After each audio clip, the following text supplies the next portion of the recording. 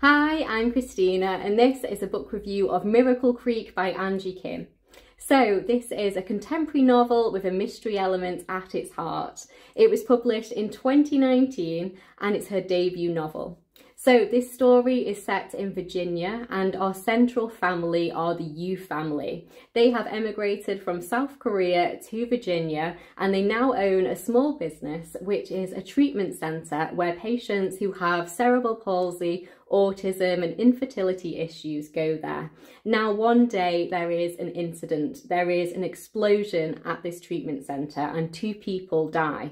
And the story itself is essentially a court drama. So the first chapter is the incident itself, and then the story is split into a few parts. We have day 1 of the trial, day 2 of the trial, day 3 of the trial, and then we see a year after the trial. So yeah, this is definitely a courtroom drama at its heart, and I really enjoyed this one. I gave it 4 stars.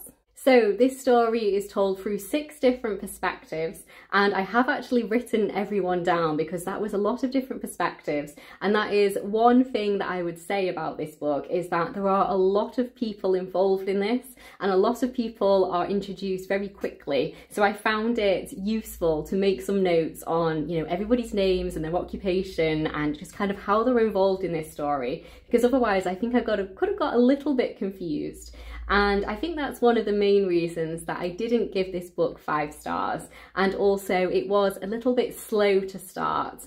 So that's kind of my reasoning behind not giving it a 5 stars. But like I say, it was a 4 star and I very much enjoyed it. So let me tell you a little bit about the characters in this story. So the first perspective we have is young Yu, and she is the mother of Mary. She's the wife of Pak and she is one of the owners of the treatment centre.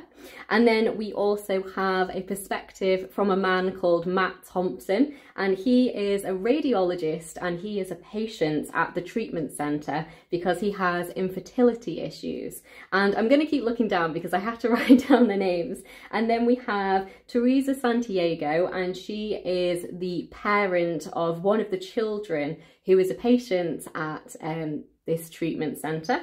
And then we also have the perspective from Pak Yu, and he is the father of Mary, he's the husband of Young, and he is the owner of the treatment centre, and he's the one with the expertise as well. So his wife is obviously involved in the business, but it's him who has kind of the medical experience, you would say, and he was the one who kind of had the idea of making this their business in Virginia.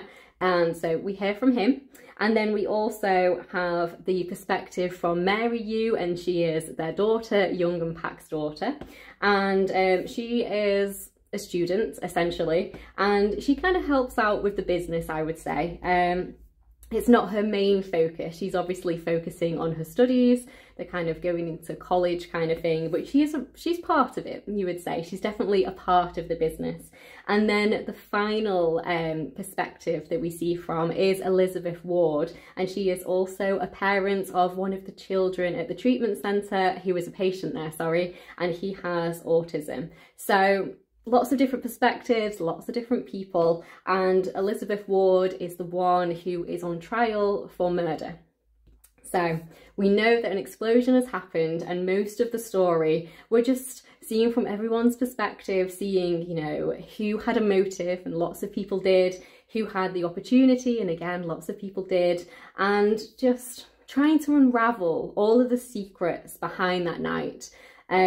Lots of things were going on, there was lots of people involved, and there's definitely a lot of lies, and there's a lot of things that people are keeping hidden. So yeah, I thought it was really well done. Like I say, it was a little bit slow to start, and I do think there was an onslaught of characters originally, so I did have to make a couple of notes because I was just going to lose track. But like I say, I really enjoyed it. She was very good at character development. She's very good at kind of pointing the finger at someone and then kind of pointing it to someone else, and just making you see like all the different sides of the story. So obviously you see from 6 people's perspectives, and you see from their perspectives in the order that I told you about them. That's how you are introduced to the characters. So from the beginning you're kind of more primed to believe certain people, you know, because you hear from them first. So they're the kind of ones that are setting the story in your mind. They're the ones who are giving you, you know, the basics of the story. And then as obviously you move on into different perspectives and you hear from different people, you start kind of questioning what has been said, you know, by different characters, and kind of like the chain of events that has unfolded.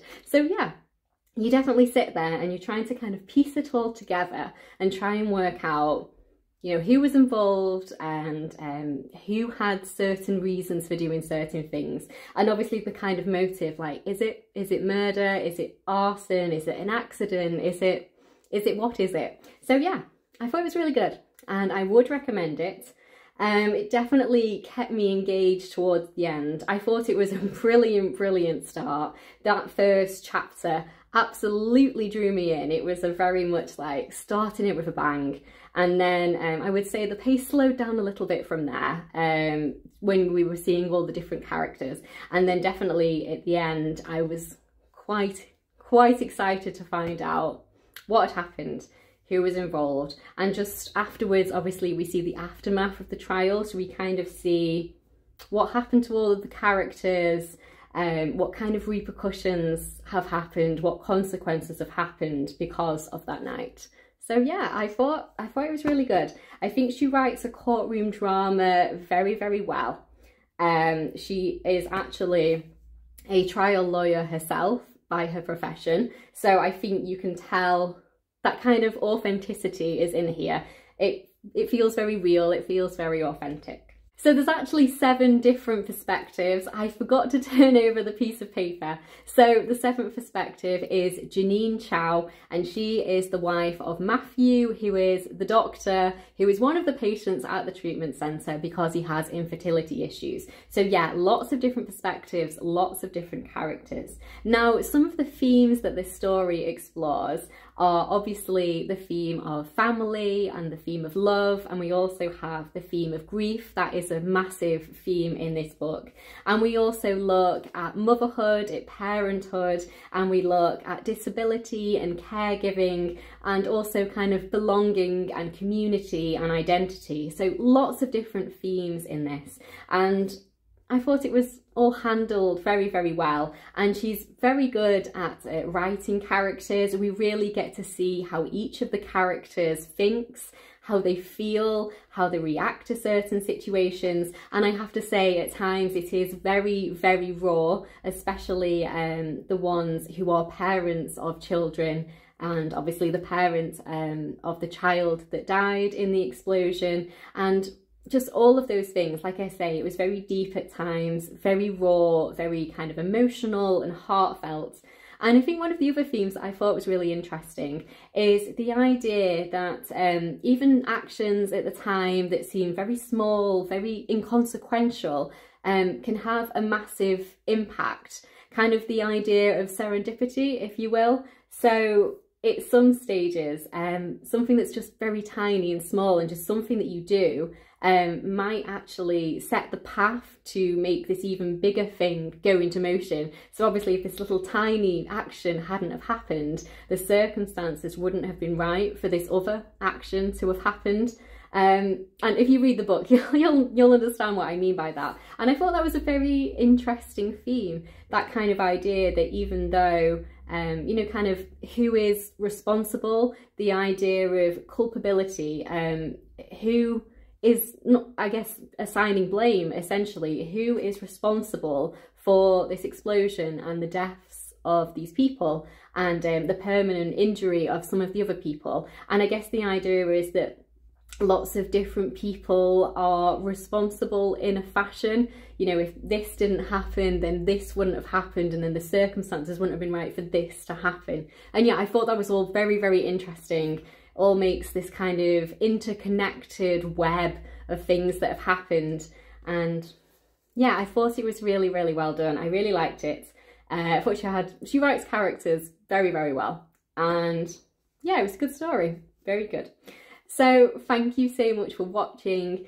If you have read this book, I would love to know your thoughts on it down in the comments below. And as this is her debut novel, I am very much looking forward to picking up her second book. I'm definitely going to pick up whatever she writes next because I really enjoyed this one. It was a 4-star read and I would highly recommend it. So yeah, thank you so much for watching. Please do like the video if you liked it, and please do subscribe if you'd like to see more of me talking about books. I'll see you in my next one. Bye.